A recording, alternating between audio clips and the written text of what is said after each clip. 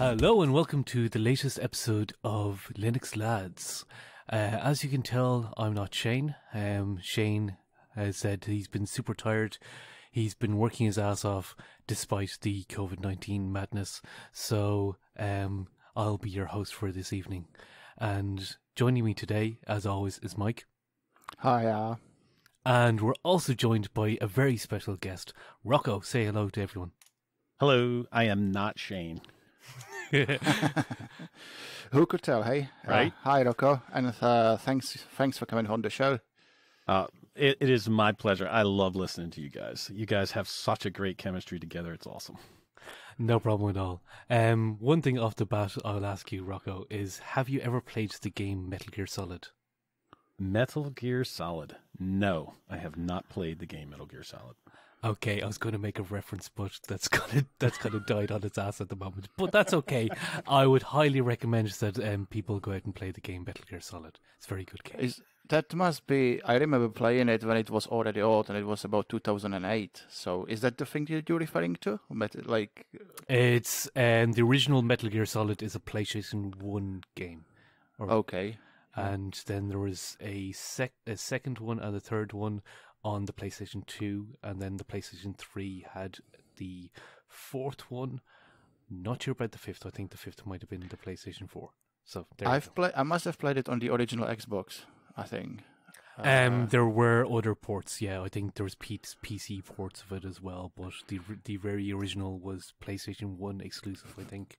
But there might have been ports after the fact, but at the time it was PlayStation exclusive.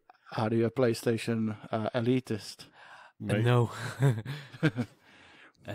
People can play whatever platform they want. Well, I know it's really popular, but I've never played it. So, Rocco, why don't you tell us a bit about yourself? So, what do you do for a living, and how would people know you from the interwebs? Well, people would not know me for what I do for a living because I am a plumber. So, I did not know that. Yeah, that is something that people wouldn't know me for. But I do have a YouTube channel, a podcast, however you want to call it. We do a live stream on Saturday nights called Big Daddy Linux Live, where we get a bunch of the community members together in one room. I think this past week we had 32 people on a Zoom chat. And it's pure craziness at times because, trying to moderate something like that when everybody's talking. But it is so much fun. And we do that every week. We do a distro challenge for 2 weeks. And then I do a show called Linux Spotlight. So that is a collection of everybody's journey into Linux. And Connor, you were on there. I was indeed, and I believed you talked to me for a whole 2 hours, and I'm surprised you did not cut 50% out of it. I usually leave most of everything in there. I mean, unless it's something like, something major, I usually leave it in there. So, is it fair to say that Linux is one of your biggest, if not the biggest, hobby for you? It is the biggest hobby for me. I have been using Linux probably since 2003, 2004, 2005, somewhere in that area. As you go along, the details kind of get fuzzy on, years and specific dates and stuff. But yeah, somewhere in that time frame. And I didn't start a YouTube channel or a podcast until I think it was late 2016, where I ended up starting Destination Linux with Rob Collins. And actually, it was 2016 when I started the YouTube channel. It was 2017, I think, was our first episode, the beginning of it. Wow. So, it's been feeling like you've been, and that is one of the very early shows that I remember just being there and being like solid quality, like knocking it out of the park. And so it's in my mind, it feels like it was earlier, but when you say it was only 2017, I'm thinking, wow, that was only, 4 years ago? Well, I have went back and listened to some of those episodes, and man, they are not quality. But well, to be honest, I remember listening to them when I used to cycle across half of Dublin to my previous job, and you were one of those podcasts that I would stick on through that miserable journey through rain, sleet, cold temperature, and mad drivers. And it's always been with any podcast that like Linux podcast. It's really good to listen to people who share this hobby and who are willing to talk about that. So it is definitely been really good, really good. Going back to 2000 and something, how did you first hear about Linux? How did you get to it? Well, it's funny you mention that because doing these Linux Spotlight episodes, and I hear all of these different people talk about how they started in Linux, I kind of, you kind of fill in the blanks on your own story of, oh yeah, that happened. And Dave Dreaming Wolf was one of the Linux Spotlight episodes, and he had mentioned that he had heard about, Linux and Ubuntu in the Overclocker forums. And I'm thinking to myself, that's exactly where I heard about this new Linux thing. And I used the Wilby installer to install it, and that brings me back. Oh, God, that right? brings me back. Oh God, yeah. And the first time it didn't go too well. Second time I tried it, it was a good experience as far as installing it. It went well, but at the time I didn't know how to use it. Basically, that's what it came down to. I couldn't see my files on my other drive. I didn't know how to get to them. So it was like I had this great operating system that I could use, but I was handcuffed basically by my lack of knowledge. So I went back to Windows, and then later ended up installing it again, and just fell in love with the fact that I could start changing stuff. And this is back in KDE 3.5 days, and you could just change everything, and it was awesome. Yeah, that was customizable to everybody. Yeah, it was. If you wanted to bork your computer as well, KDE 3.5 was absolutely the right tool for that too. And You I are think so it's right. the Trinity. Is this the Trinity desktop? Yeah, it is the Trinity desktop. Yeah, it's the that continuation keeps on of going. KD3. Well, some people still use XP, so I assume there are people who really like the 3.5 version of KDE. It used to be the default on Slackware, I think, for the longest time, and so yeah, people like what they like. Yep. And that brings us smoothly into what is the distribution you're running at the moment. I can already spot that there's some Pop! OS backgrounds in your background there, but I don't know if you just liked the background and decided to put it on a different distro, or is that running Pop! OS in the background? No, that is definitely running Pop! OS. I have one computer back there running Peppermint, one running Pop! OS, but the main machine, and as much as I love distro hopping, I've got to the point where in the last year or two that I just want a stable system to be there when I go to it. So I love customizing, but I don't like fixing it when I break it. Yeah. So I have a test machine for that kind of stuff, and the main system runs Pop! OS. Okay, so your machine that you're recording on at the moment, that's running Pop! OS as well, is it? That is correct. And it's been my longest running distro because I'm a reformed distro hopper.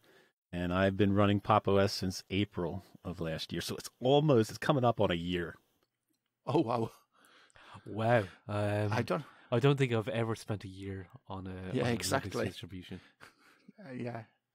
And what makes you stick? Is it the solidity of it, or is there anything specific that makes you stick to it? Well, I have always switched back and forth between KDE and GNOME. And KDE got to the point where I spent more time customizing it because I could, and less time actual work. So I ended up sticking with GNOME now, and the Pop! OS with all of the extra features that they have and the time that they put into the distro itself. I love the theme. It is the first distro that I have not changed the theme on, which is usually the first thing I do. So it's just been a perfect fit for me. So you're basically saying that Rocco may have a trouser accent if there's ever a Papa West KDE edition. To be honest with you, I think that would be bad. Only because I would change everything and mess everything up. Well, there's definitely something for enhancing your productivity by reducing your options. I on the since the last time I changed distributions, I haven't even changed the backdrop because the wallpaper because I would have to first figure out how to do it on this, and it's been I understand that I've used Pop! OS before and it's really nice. And do you have any System 76 hardware at all? I that it don't. came with? I wish I did, and I love the new lemur that came out that they just announced. That is fantastic. But That no, does I look don't. Very good, yeah. I don't have any System 76 hardware. So I assume you like KDE because you can customize it, but you like GNOME because it basically lets you work. Do you have any other favorite tools, like a favorite text editor? And that is a correct answer to that. Do you have a favorite browser, something like this? Hint: it's not Emacs. Right. Well, okay, so I'm not even going to get into the text editor war because that's just not even right. I don't care, but Mike does, so that's the reason No, why I'm joking, obviously. Obviously, I'm joking. Everybody is free to make incorrect choices, but yeah. Right. Well, I probably use the incorrect choice of gedit. Just saying. I also use gedit all the freaking time. It's so good. But, I mean, most of the stuff that I would say that is important to me is stuff that has to do with editing and finishing the podcast and the videos for YouTube. So OBS Studio is one that I have to have, and that's something that is super important to me. And then DaVinci Resolve. Even though it's not an open source editor, a video editor, it is the best tool for the job for me. It is absolutely amazing. So I can see, because I also wanted to ask, or you wanted to ask about if you have any core beliefs in Linux or in open source, because there's plenty of people have got different beliefs, opinions, philosophies, call it what you will. So I can see that you are probably on the more pragmatic end of things with you. I'd just like to interject for a moment. No, I'm not. Oh, come on, not really. Just because my beard is taking off on its own almost right now. He definitely is rocking the COVID beard. Yeah, and that doesn't mean that I'm becoming a GNU/Mike. So. Yeah, sorry, back to the questions. Do you have, what kind of beliefs or philosophies do you have, if any, when it comes to open source, free software, licensing, or whatever everybody uses, education, that kind of stuff? Well, I believe that you should use the best tool for the job, regardless of what that is. So I would love for there to be an open source software alternative to every aspect of whatever you're doing. Sometimes that's possible, and sometimes the best tool for the job happens to be a proprietary piece of software. So I am a pragmatist, and for example, I dual boot with Windows because I play Call of Duty Modern Warfare, and that doesn't run on Linux. But I use it as a tool. I don't use it as an operating system. So I will boot into Windows, and I will play a game, and I will boot out of Windows, and then go about my business. So it's more or less a hardware virtual machine, basically, for Windows to play a game or something like that. But yeah, I'm definitely on the pragmatic side because, for example, if you go down the list of video editors, Kdenlive, Shotcut, Shotwell, Olive, they're all great choices. And they may work for a specific set of circumstances of what you're doing. But I have found that DaVinci Resolve is, and for lack of a better term, leagues above that software.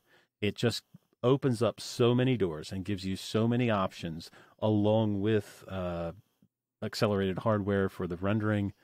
And I could go on a tangent on DaVinci Resolve itself. So for me, that ends up being the best tool for the job. And I agree. I believe that everybody else should use the best tool for the job. Do you, except for video editing and the odd game, do you have any other issues or spaces where Linux is basically lacking, or where not Linux but maybe open source is lacking? I don't know if open source is lacking in any area. I think we have alternatives for pretty much everything that you want to do.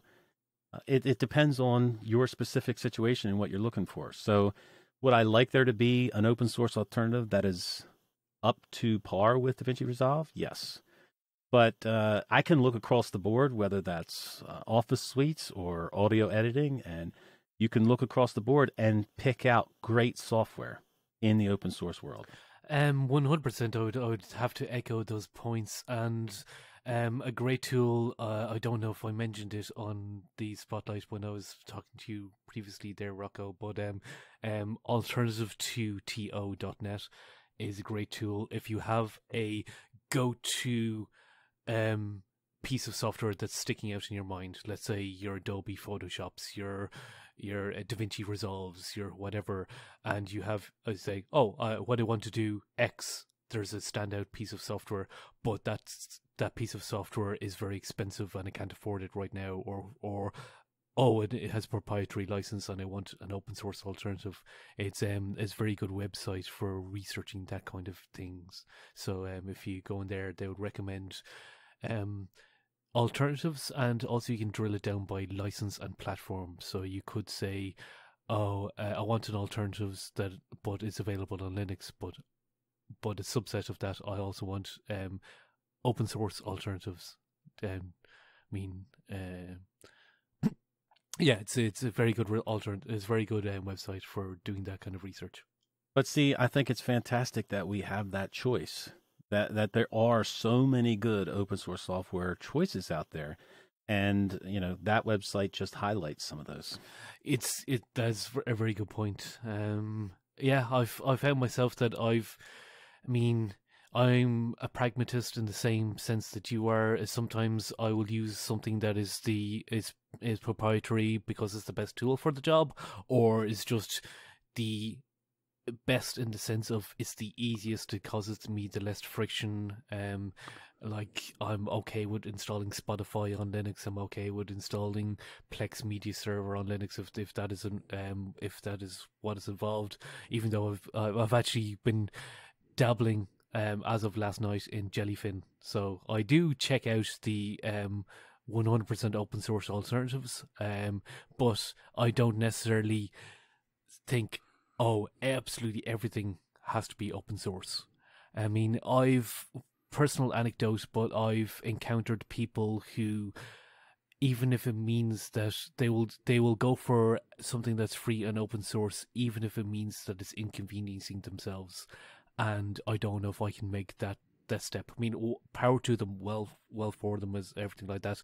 But I don't know if I can make that additional step. I mean, as I said, I will use Spotify. I use Spotify on my phone. I pay for Spotify, and if I want Spotify on my desktop, then I will download and run Spotify on my desktop.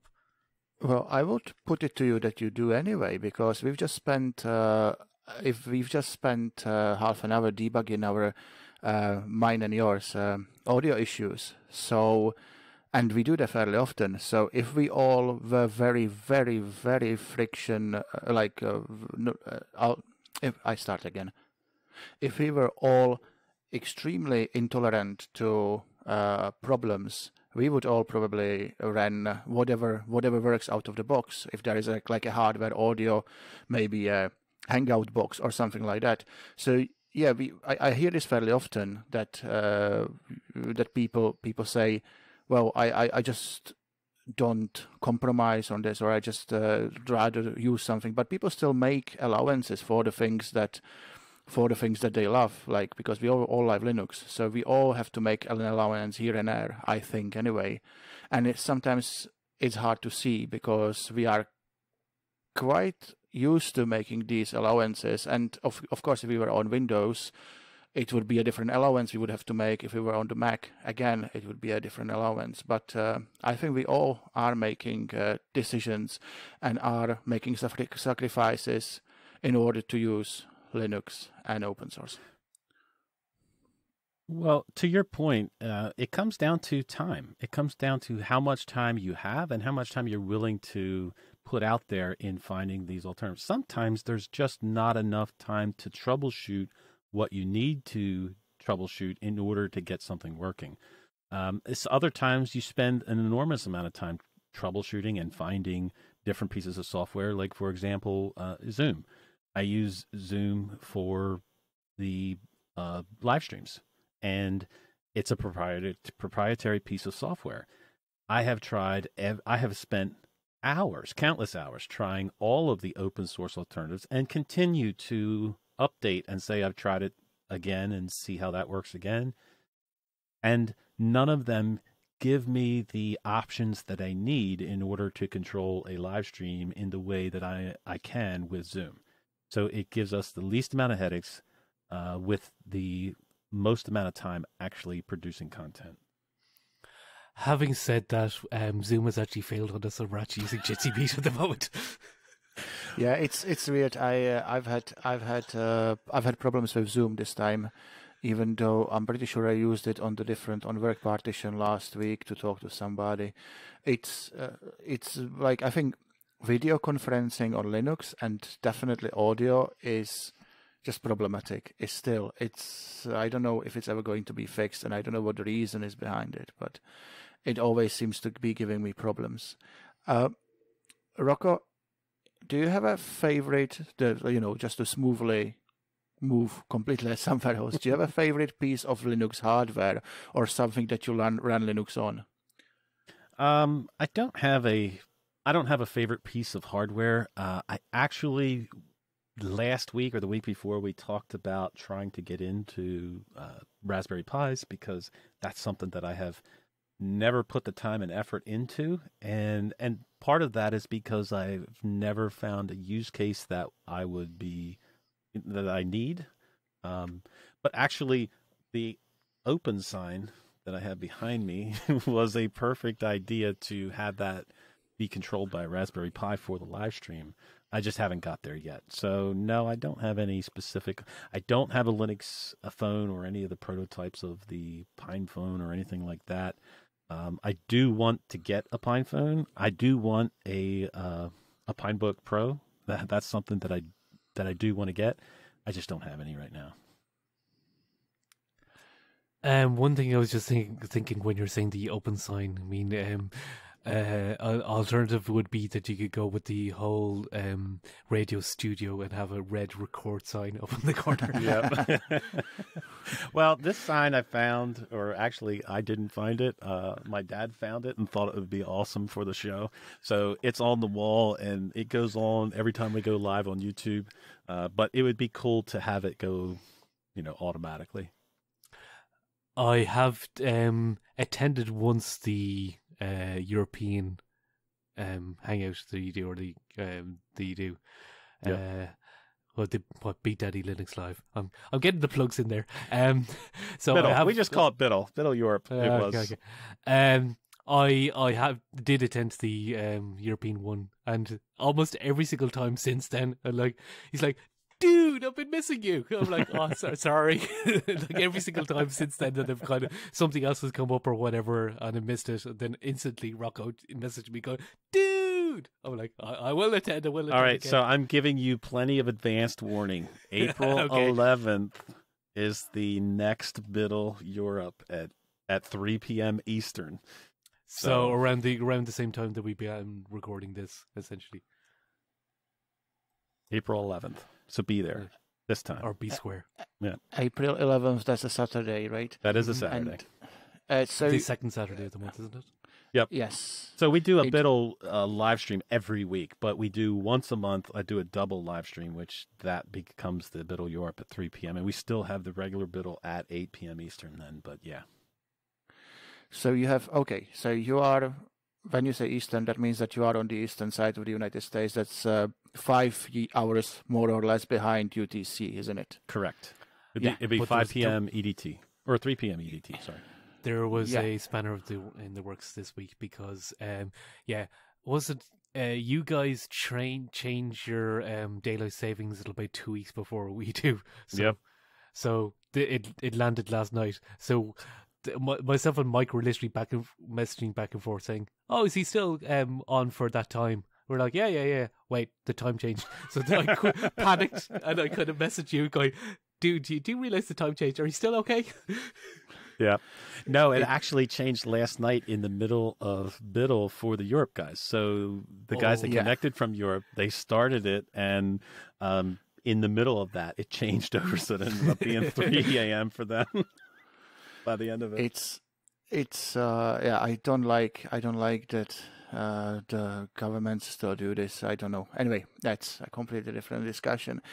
So when you say Biddle, you mean Big Daddy Linux live? Yep. Which, as you said, that's a stream of how many people do you normally have there? So normally on YouTube viewing it live, we'll have over 100 people viewing it and in the YouTube chat. But in the Zoom room itself talking, we have anywhere from 25 to 32 people.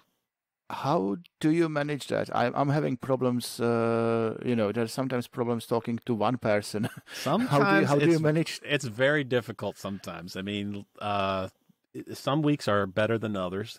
But what will happen is the first hour we will do a distro. Well, for 2 weeks we do a distro challenge. So for the first hour of each show, we will talk about each person's experience, and I'll just go down the list of people. And there's other people that actually help me do this. So Zebedee Boss, my friend PZ, Eric Adams, Dan Simmons, Nate. These guys will help introduce the person. And watch the waiting room. And so there's no way I could do it by myself. I mean, I started it by myself, but these guys helped me out and helped tremendously. So we'll go down the list for the distro hour, and then the second hour, it just opens up to whatever we want to talk about, whatever subject somebody wants to bring up. And it's basically a big virtual lug is what it is. This is the amazing thing about this, I think, right now is that with coronavirus and people being locked in their places, there are going to be plenty of Linux user groups or Linux communities that will try to transfer their meetups online. And I think one way definitely to do that is the way you guys are doing it. So are you getting any inquiries from Linux user groups or anybody who would like to basically do a virtual lug? No, I've not got any inquiries, but we have been getting an uptick of people in joining. So, everybody's affected by this thing. And what it does is it gives people an outlet just to be normal and talk to people when you're closed in. And last night we did the Linux Mint Debian edition, and we had the Mintcast guys there. So Leo and Tony and Joe joined us and interacted with all the people as far as their experiences, and if they were having trouble, they jumped in on, hey, how you can fix it this way.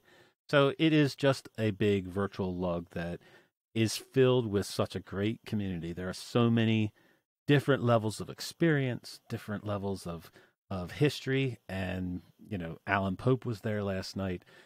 All kinds of different people show up. Martin Wimper shows up, on the European versions. So it's an amazing thing to watch and see it grow, and I've just loved doing it. It's very interesting that you mentioned the Linux Mint Debian edition, of course, because what was it? It was about a week ago when it was released, roughly speaking.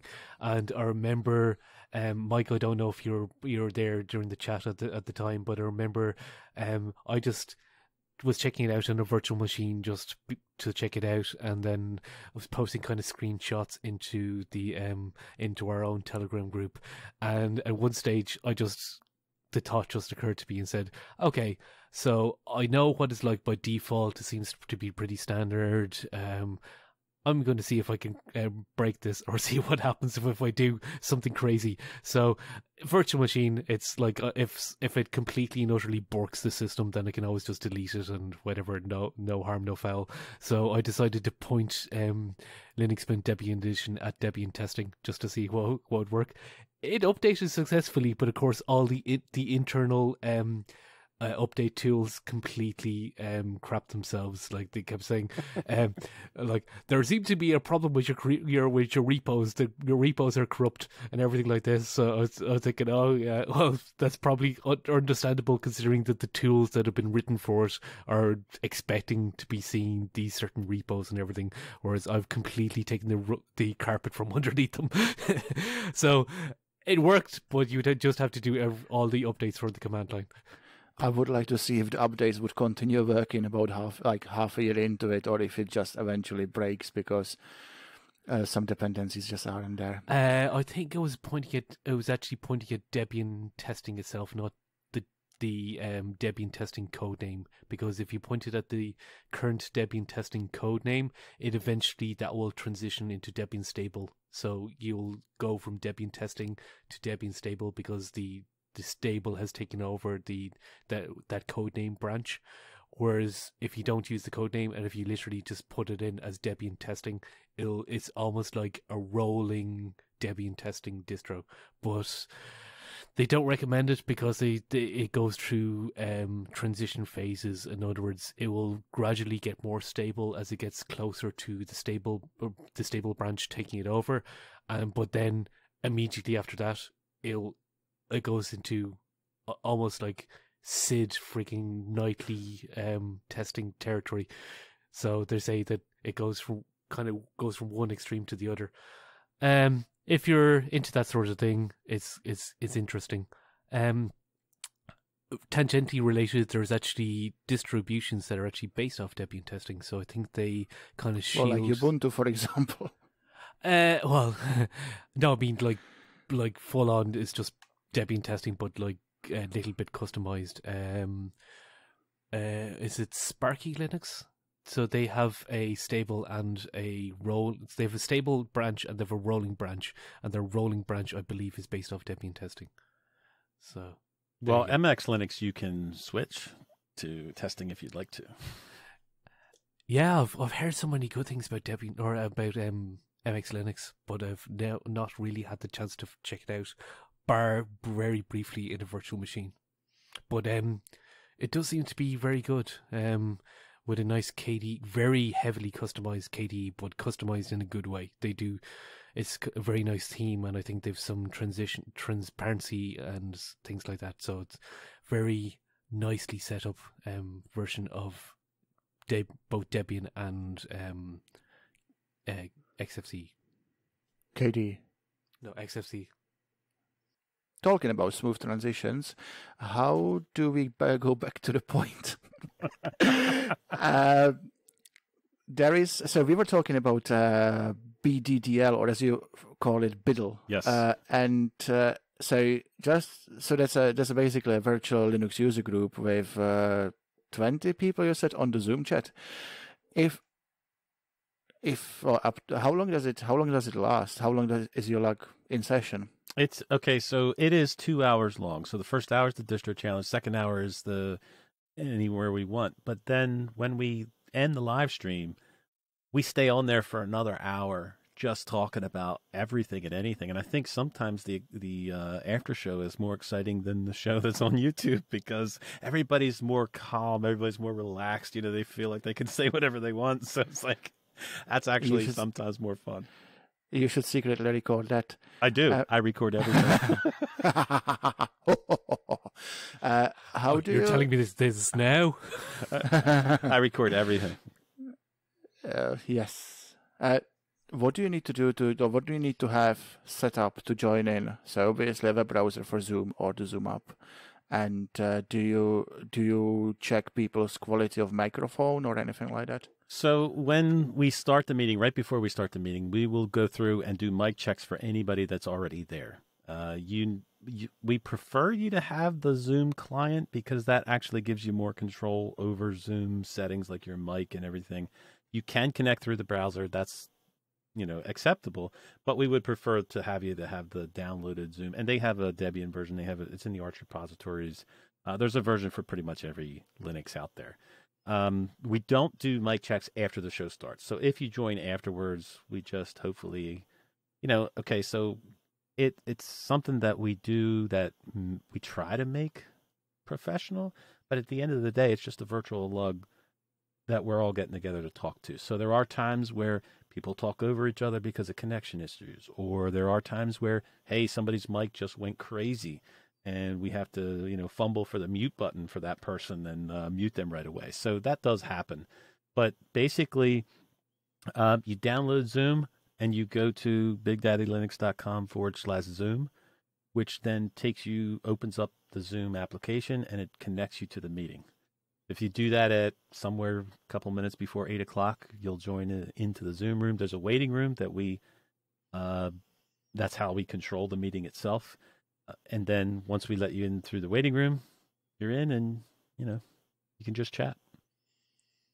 Very quickly, one of the most common issues that people tend to have when it comes to joining any kind of video chat is they have their speakers and their microphone, and whether it's the desktop speakers or laptop speakers or something, even worse when it's laptop speakers, because what is happening is your microphone is picking up the output and it's just creating a feedback loop. So if you're ever experiencing that issue, always connect with or always listen via headphones, so that way what you're listening to does not feed back into your microphone. Just a quick tip. Yep. Well, again, it goes back to, it's just a virtual lug. So there'll be times where people are smashing on their keyboard that we have to say, hey, nobody can hear because you're smashing on your keyboard. But it happens. Exactly my point.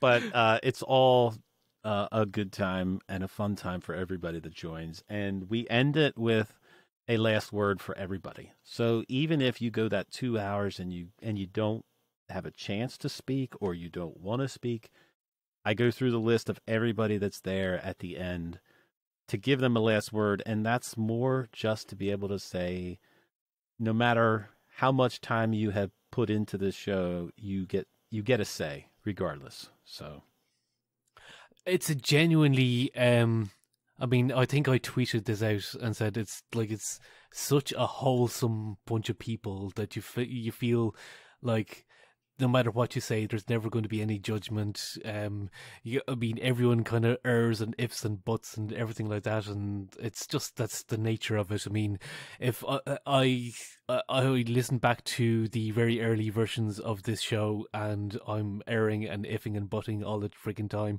and even now, I very rarely listen back to these recordings because I'm thinking, I just can hear every single error and if and but and everything. But I suppose that's just the nature of what things are. And if I focused on that, then I'll be too nervous to do the show in the first place. So there's no point in getting hung up on it. Yep. Well, everybody is welcome to join.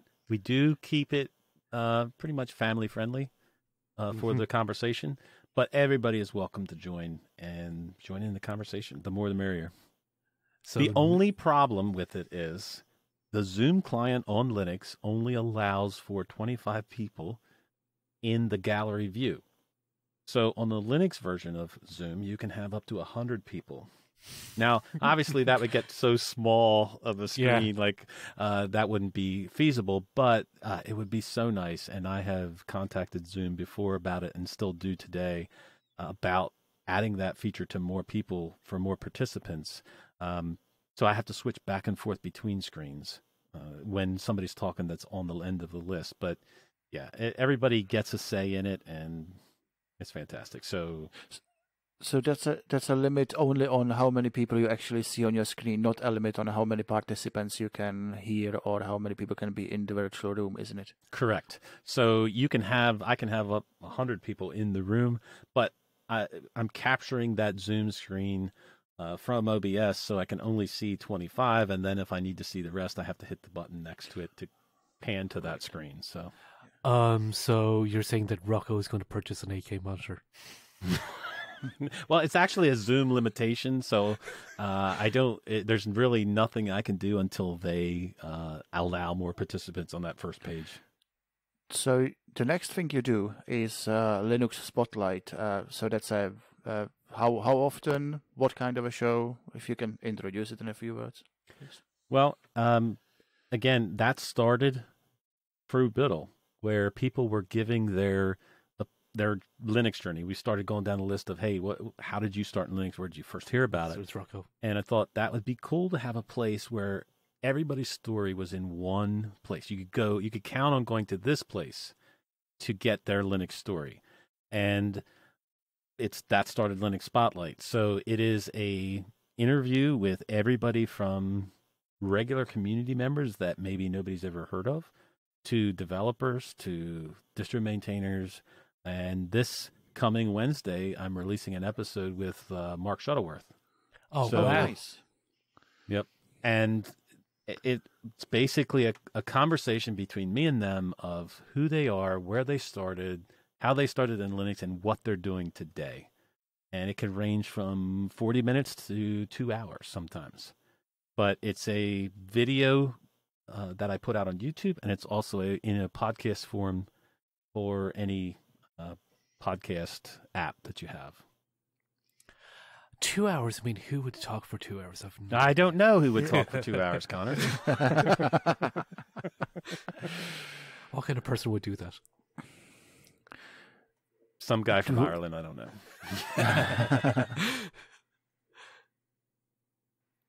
What do you enjoy most about doing the Linux Spotlight?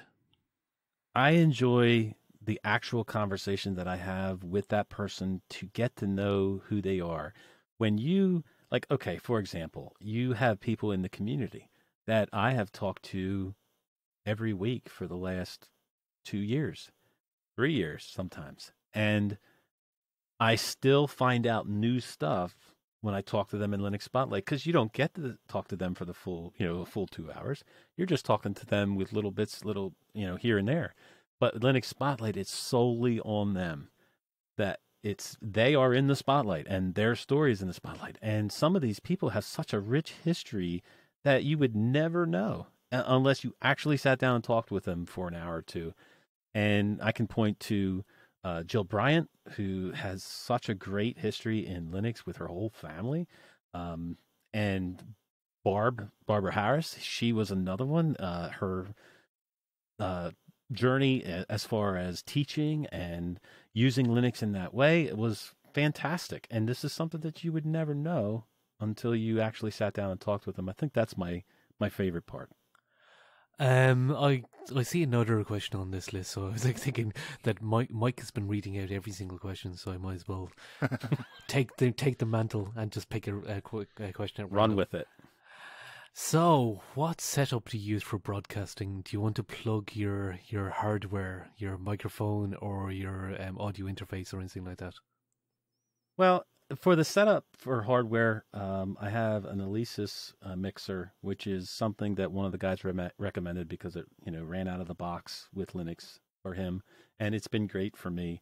I have the Shure SM7B mic, which is, in my opinion, the best mic on the market.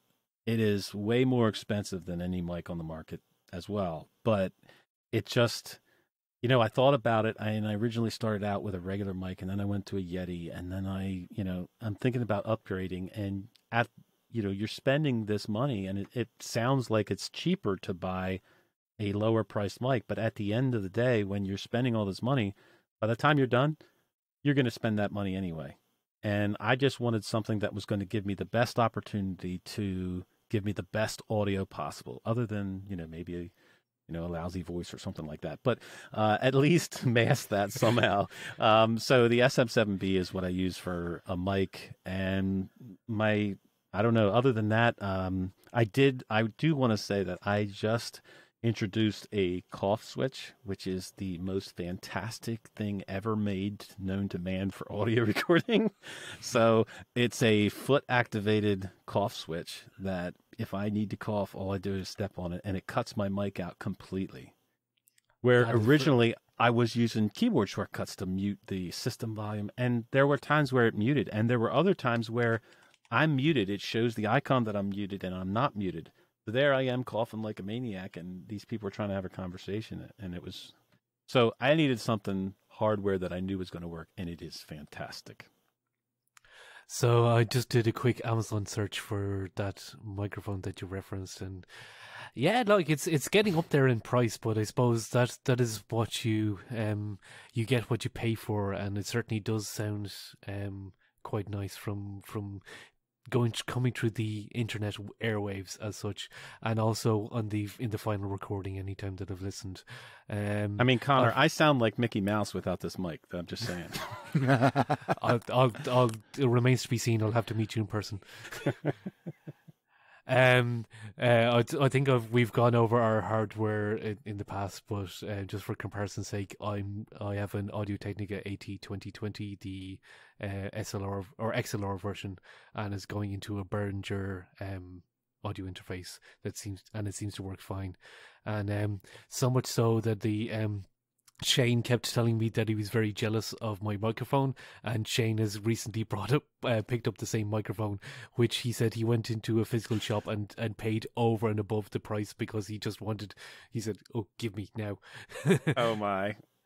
No, he wanted to support he wanted to local support the business, local business as well, rather than give it the money to Amazon. I think because it's what he wanted to do. Just to be clear, I did not pick mine up from Amazon. I picked mine up used on the classifieds. So I also did not give money to Amazon. I am the people hater who bought a very cheap mic on Amazon, and everybody can hear it in it. It's not just my voice; it's also the fact that my microphone costs about 30 quid. So, and I'm thinking about getting a better piece of hardware, but then I would also have to learn better. I would also have to learn to speak better, and I'm not sure if I have got the time and will and even mental capability. So, I might just leave it. And now I even clicked my teeth into the microphone. I mean, that's professionalism redefined, people. I'm just leaving a pause here in case Shane wants to cut this out. Done. So you obviously, Rocco, have a huge interaction with the Linux community. How do you find us? Well, the Linux community years ago was not that friendly on a whole. There obviously, you meet different parts. That it depends on timing of when you started and where you started looking. So years ago, it wasn't exactly the best experience.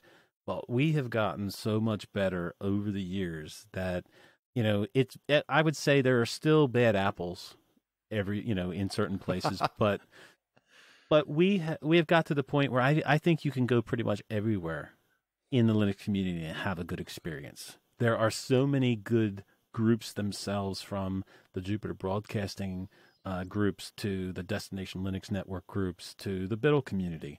Two Linux lads. Two Linux lads. Great plug. But what I'm saying is we have grown so much as a community that, and I think it's awesome, and I think we need to continue that and treat people like you want to be treated, and that's all. That's very wise. What do you value the most in the community? I value the individual conversations that I have with people. And like I said, you get to know these people, not just on Linux Spotlight, but, talking to them through Telegram. Just interact, like specifically now. We're in a time where everybody's inside, everybody's cooped up, everybody's a little antsy. And to be able to reach out to somebody and say, "Hey, how you doing?" I'll give you an example. Cheese Bacon from Jupiter Broadcasting sends me a message one day. It says, "Dude, you are so cool." And he was joking and it was funny and everything, but it was just one of those times where it was nice to hear. And I try to do that myself throughout the week with different people, to just reach out and say hello to them, just be normal to them. We're not none of us are celebrities. We're just regular people who like Linux. So if we all treat each other like, if I treat you like you're my best friend, that's what will grow the community and grow us as people as well.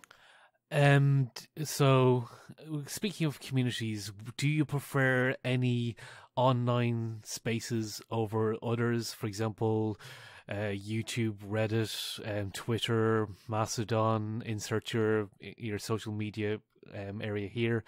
Do you find there's more that you tend to gravitate towards, or? Well, obviously being involved in YouTube, I gravitate towards the YouTube community and specifically the Telegram groups. That is something that I am super active in most of the communities. Telegram is where I pretty much spend a lot of time.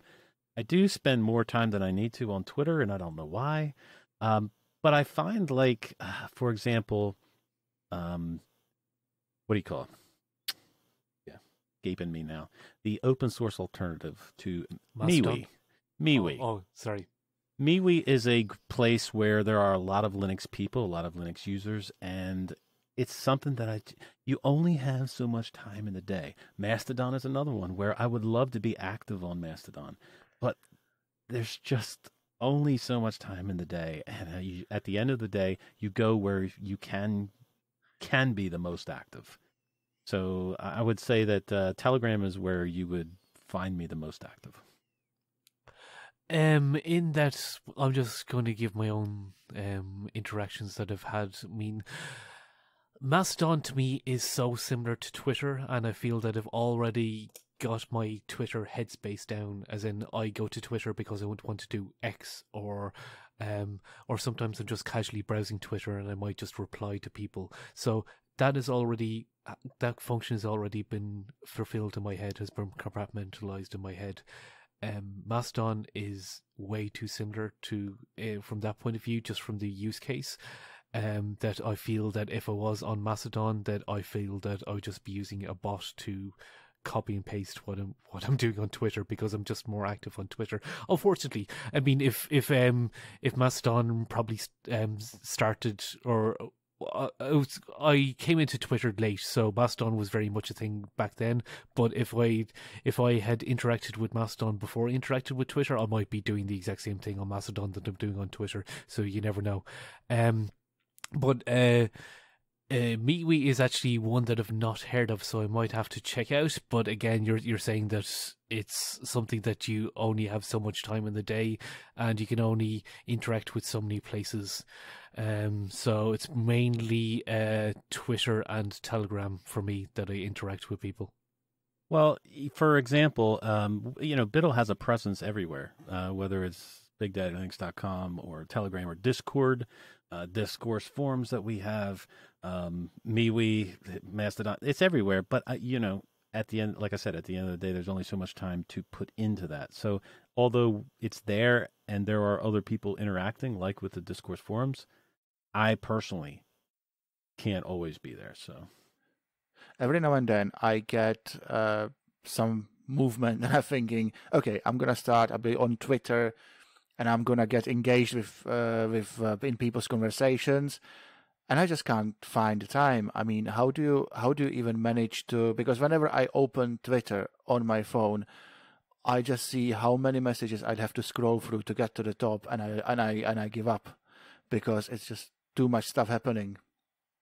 Well, for example, with Twitter, you're right. There's no way I'm scrolling through that whole timeline. Half of it's filled with stuff I don't even want to talk about because it's, politics or whatever.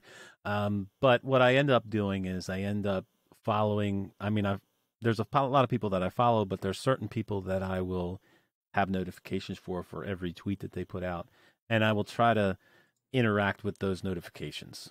Other than that, there's no way to answer everybody or to make every post.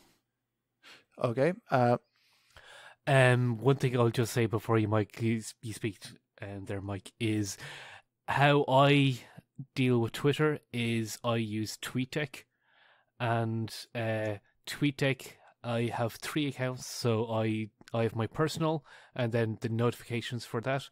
Then I'm also on our Linux community, the Dublin Linux community of that Twitter, and I've also the Linux Lads Twitter and the notifications for that.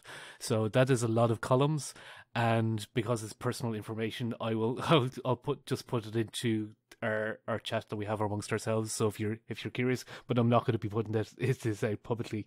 But that just gives you an idea of what I do to manage it. So give me 2 seconds, and this is probably awkward for the recording, but we'll see.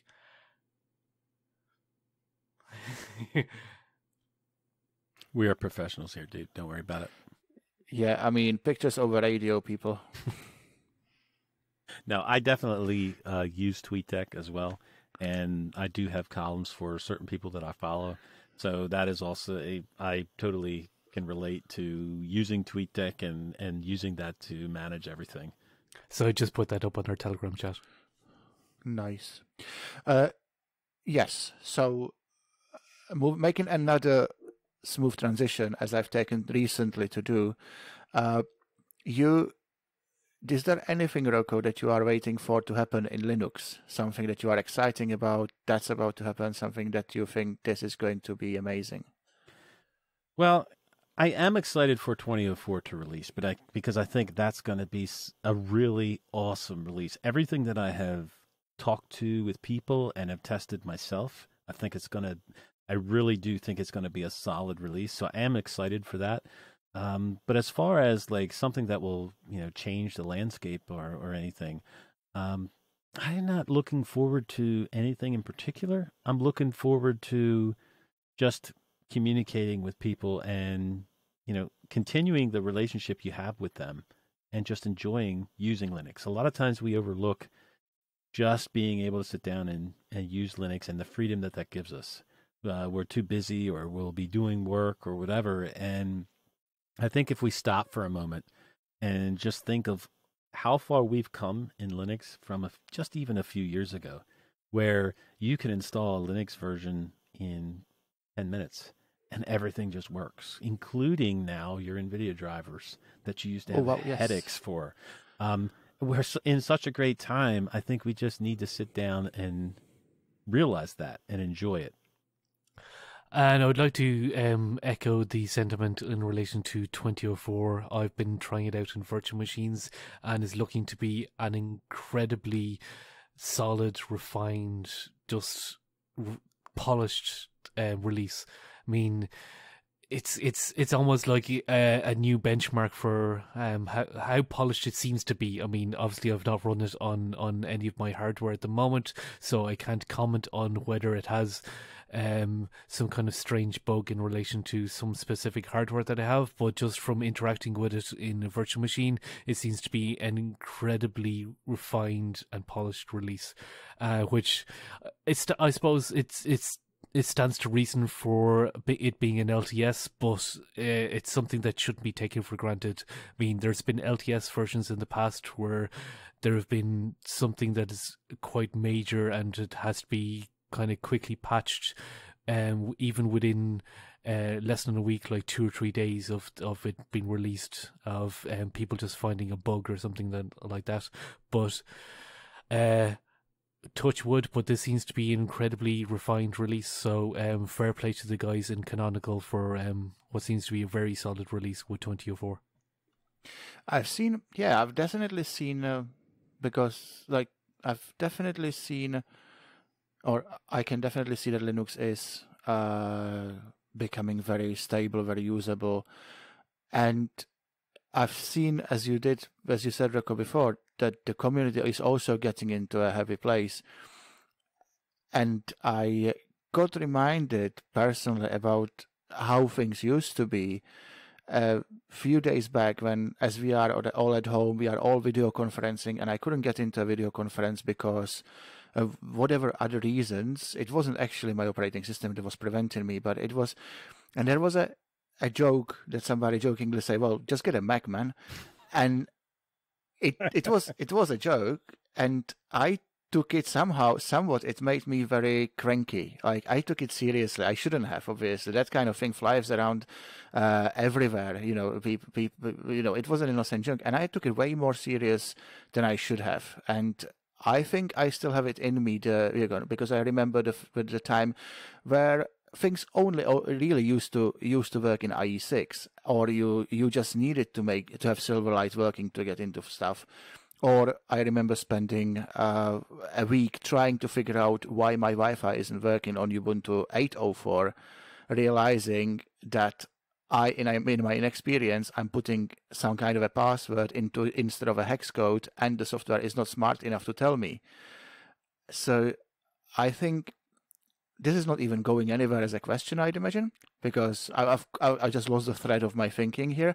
But it is interesting how far we've gone in, and it is exciting to realize how far we are from where we've been even 10 years ago, which is not that much time compared to the progress that was made on the other platforms which have started, which, let's say, in the 2000, Windows was way ahead of where Linux was at the time, and how much progress happened in the Windows world and how much progress happened in the Linux world. Obviously, we've had a lot of catching up to do, but I think we are pretty much there, and now it's just a numbers game.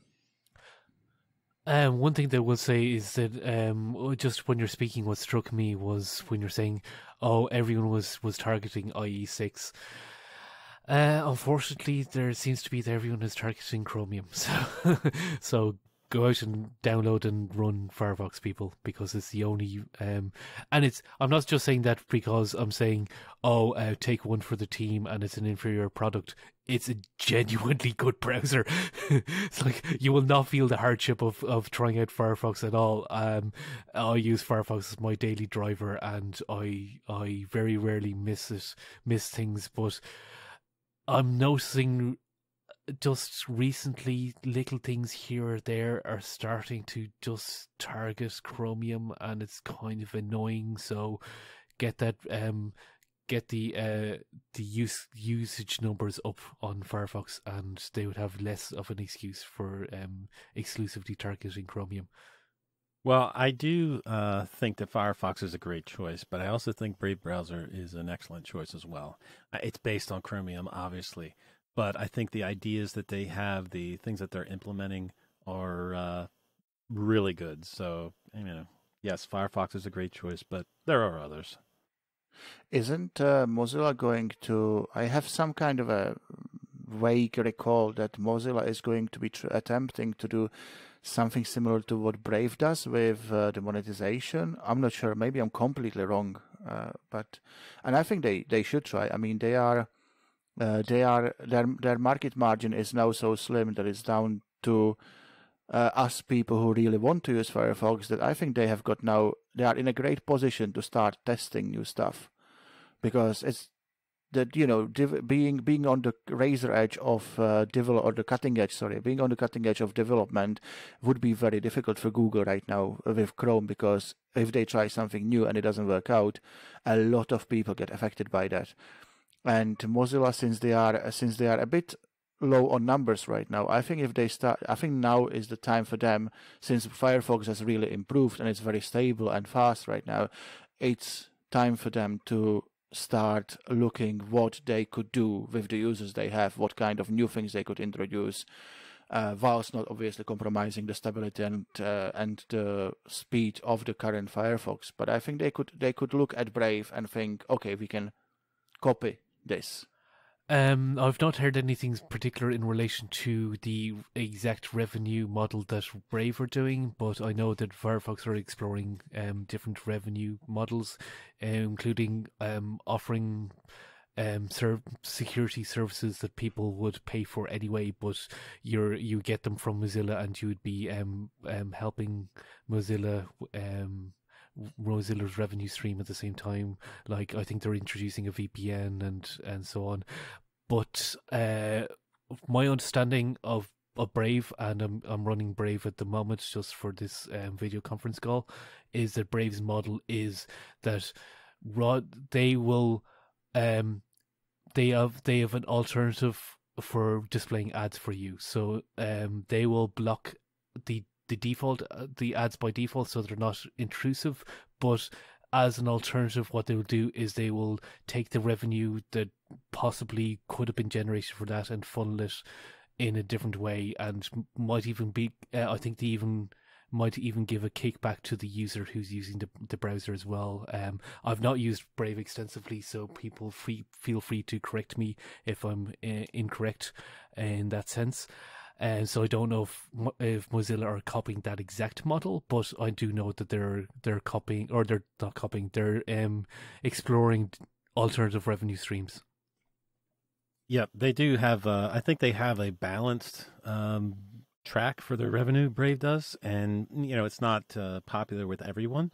Obviously, anytime you introduce a system of revenue, there are going to be people that don't like it. But I think it's a even-handed way of doing it, and I hope that Mozilla continues to offer these services, because at some point you would rather them not get their revenue from places like Google and stuff like that. So, yeah, I hope they continue.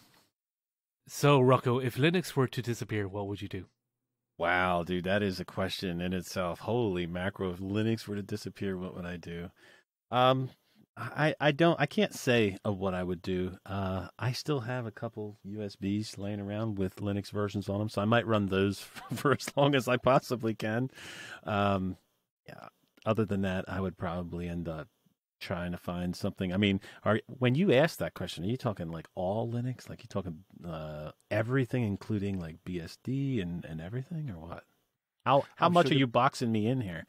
I'm sure the BSD guys would be very happy being told that they are Linux. Let's say that you don't have a hobby suddenly, because all computing is now Windows, Mac, Android, iOS, and that's it. For some reason, Linux has been erased, and BSD and whatever other niche operating system gone. Well, I would have to honestly say that I would probably go with Mac. And the reason being is they have the convergence scene down pat.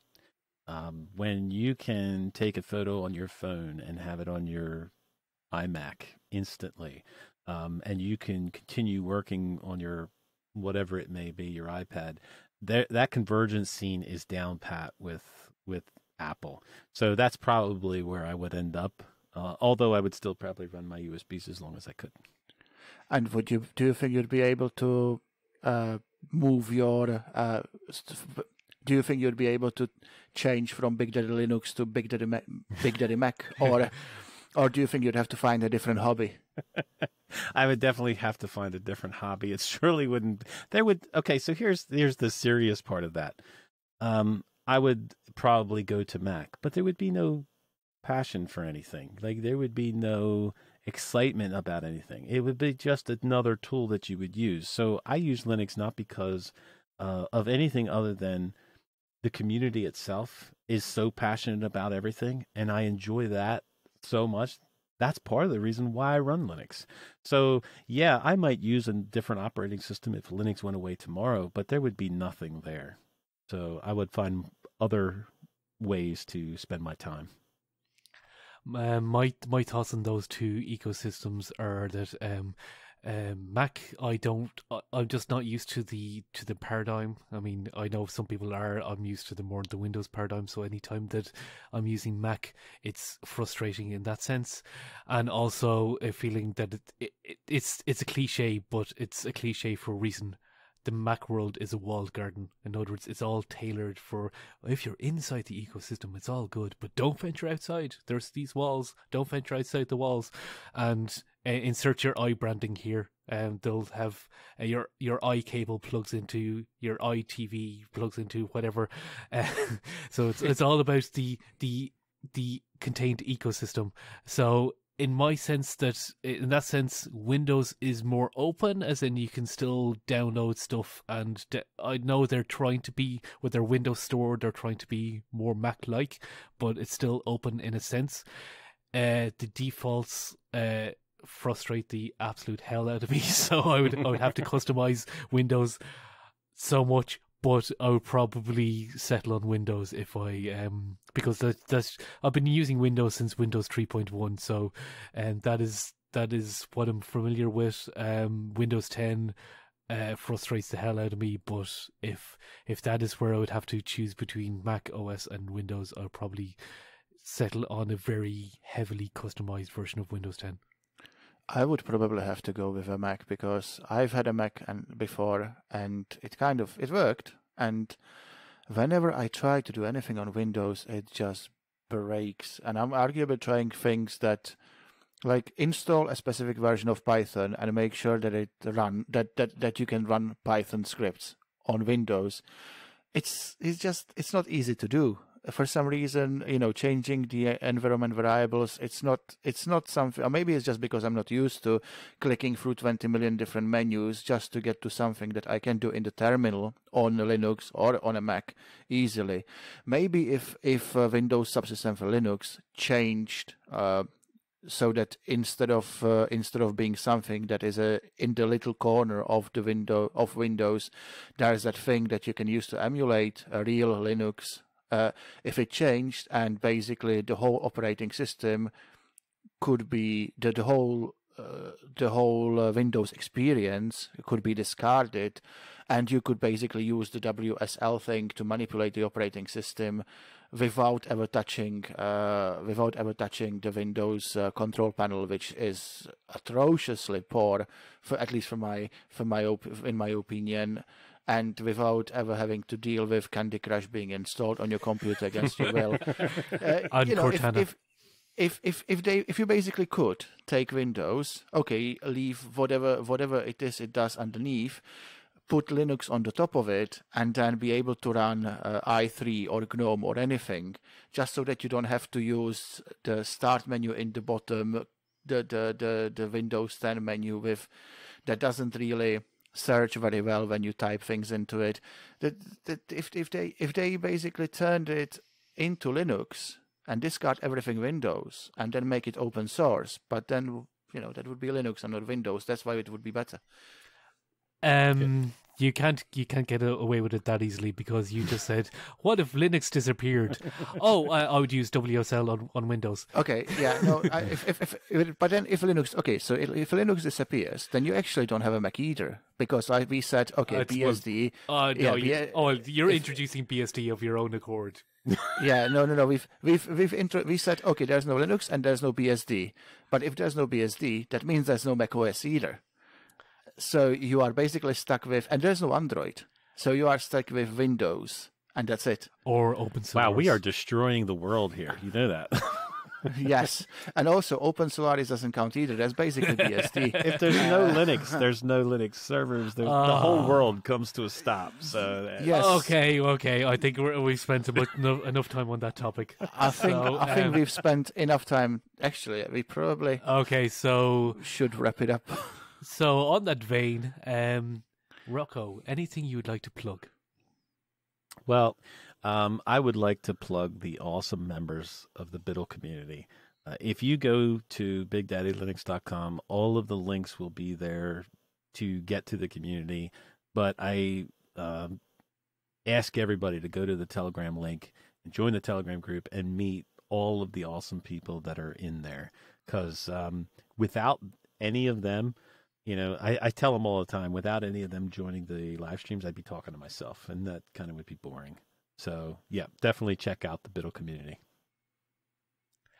And I would very much like to echo that sentiment. I mean, I've genuinely, I'm not just saying that because Rocco's here, I've hung out with that community, albeit virtually, because I live over here and they live over there for the most part. Even though your community is international, but it does seem to be a lot of them are over in the States. One day I will make it over and I'll be able to join you guys in person for a coffee or something like that. But it's a genuinely wholesome and fun community to hang out in.